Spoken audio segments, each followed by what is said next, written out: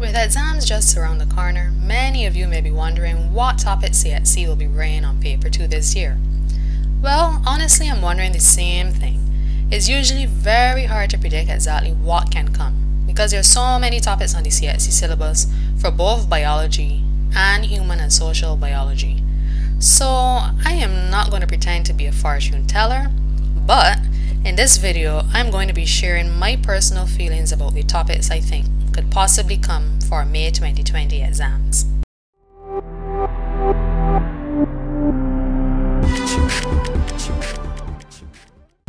So I thought it would be interesting to share my predictions from last year and show you what topics I actually thought would come, the ones that actually did come. So for biology, out of the topics I predicted, 5 came. So nutrient cycles came, particularly the carbon cycle. Digestion came. The first question on the paper was transpiration. So that was a whole graph on transpiration. And reproductive system came, the female reproductive system came. And then cell division. They had the stages of cell division, particularly meiosis. So I didn't do too bad for May 2019, I must say, for biology that is. But on the other hand now, for human and social biology, I didn't do too well in terms of predicting what would come. So only about 3 topics came. So a diagram of the eye came. And for the topic HIV/AIDS, there was a population pyramid and the effects of AIDS question.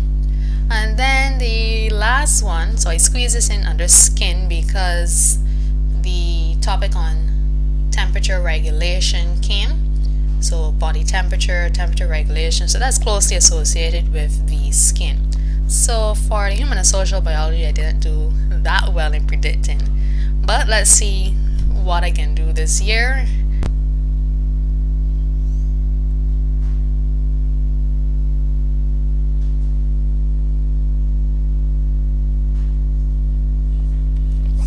Alright, so for biology, let's begin. The topics I think may come. So first of all, I'm thinking a graph on enzymes could come. That is a common topic that usually comes as the first question on the biology paper.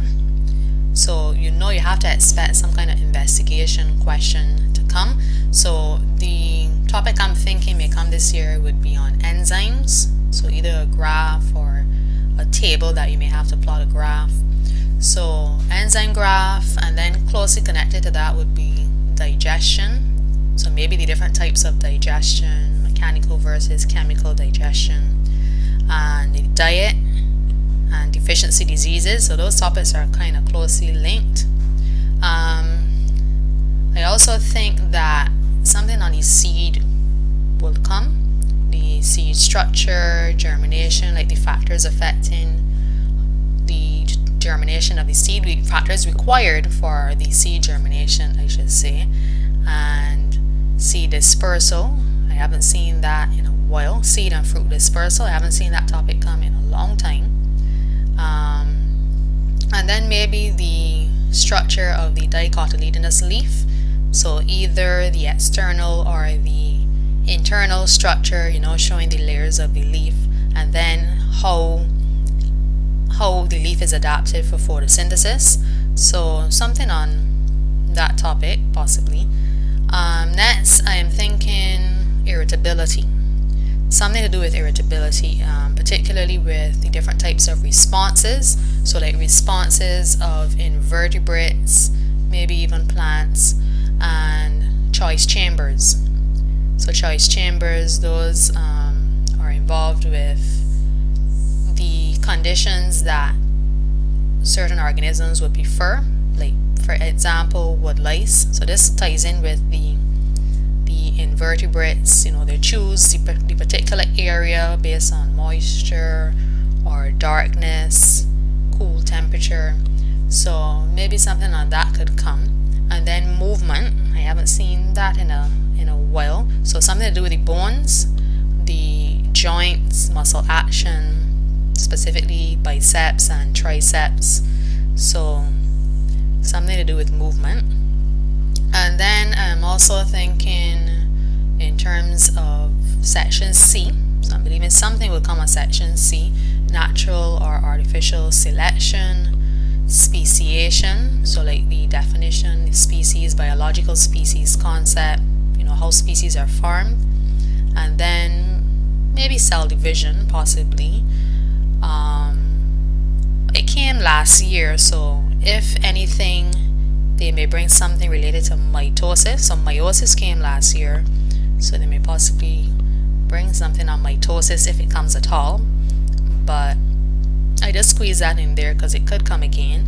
And then genetic engineering, so like concepts of genetic engineering, maybe advantages, possibly how insulin is produced through genetic engineering. So those are my topics for section C, I'm thinking. And then the next topic I'm thinking of is the male reproductive system. So we had a female reproductive system that came last year, so possibly they may bring the male reproductive system.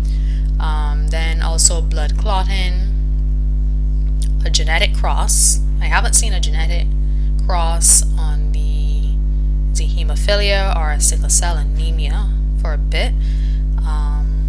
So I'm thinking that can possibly come. They didn't have any genetic crosses on last year's paper, so they may bring one this May. So some kind of genetic cross, but I'm thinking maybe on sickle cell anemia or hemophilia, which is a sex-linked trait. So that's a common one they usually tend to test on, sex-linked genetic crosses. So either hemophilia or color blindness. So those involve the sex chromosomes. And then the last set of topics I'm thinking is related to insect vectors. So maybe the life cycle of mosquito or the housefly, how you control these vectors, and then closely connected to that will be the diseases, dengue and malaria. So those are my thoughts on what can come. And then to squeeze in some other topics that I think that may possibly come too as well. Classification, sampling methods. So sampling methods, if something doesn't come on enzymes, the enzyme graphs, the first question, possibly they may bring one on sampling methods. So something to do with ecology as the first question. So either the enzyme graph, digestion related questions, or something on ecology, sampling methods, soil as the first question. And then possibly the nitrogen cycle. So they brought the carbon cycle last year, so who knows, they may bring the nitrogen cycle, which is actually a little more complex. But those are my thoughts on what I think could possibly come for May 2020 biology. Alright, let's go on to my predictions for human and social biology. So the topics I think that may possibly come for HSB. So I'm strongly thinking something to do with respiration, like the different types of respiration. So maybe aerobic versus anaerobic respiration, something related to maybe vital capacity. Perhaps they may even show a vital capacity graph, although that has not been very common, but that's a possibility. And then I'm thinking also something related to asthma or smoking. That may possibly come in like a graph or table or chart format. But usually, remember, the first question is more than likely going to be investigative. So a table, a chart, a graph, something related to that. So asthma or smoking, and then I haven't seen mouth-to-mouth resuscitation in a while. So that's a possibility too. So maybe these steps that you would perform to give someone mouth-to-mouth resuscitation when they're not breathing. So that's the first set of topics I'm thinking. And then secondly, photosynthesis, testing a leaf for starch. So whether it may be in a variegated leaf, that is one which has green parts and the yellow or whitish parts, or maybe like investigating the necessity for light in order for photosynthesis to occur. So maybe the one with the strip of foil or black paper over the leaf. So something to that extent, where you're testing the leaf for starch to see if it's photosynthesizing, and possibly the photosynthesis equation with the raw materials, products, and then possibly the carbon cycle, or one of these cycles. So either the carbon or the nitrogen cycle, but some kind of nutrient cycle that could also come. And moving on to the next set of topics, I'm thinking nutrition. So this relates to nutrients, food tests. So the different types of food tests, starch tests, Benedict's tests for reducing sugars, protein tests, anything like that. And enzymes again, I'm believing that could possibly come, and then connected to that, digestion. Also expect a question on cell division, so either mitosis or meiosis, and variation, the different types of variation. I don't know why I have a feeling that could come. So like genetic variation versus environmental variation, and also the different types like discontinuous variation versus continuous variation, and examples of each. So something to do with variation, I'm strongly feeling, and a genetic cross of some kind. So whether it would be a simple cross on like albinism, or maybe height, tongue rolling, something like that, or it could be a sex-linked cross, but I think something like that can come. I haven't seen a genetic cross come on the HSB paper in a while. And then there is also genetic engineering as a possibility. And the heart, I believe in something about the heart, the blood, perhaps the blood vessels can come, immunity, different types of immunity, and cardiovascular diseases. So if they bring the heart, they may tie it together with cardiovascular diseases, so like hypertension, atherosclerosis, anything like that, coronary artery disease. So something along that lines related to the heart. And then the questions related to the environment.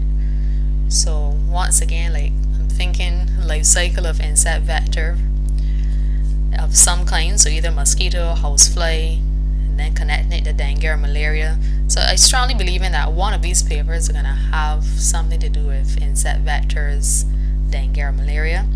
And I haven't seen the water cycle in a while. Water purification, anything to do with water, maybe pollution, which can lead to eutrophication. So those are my feelings on what could come for the May paper.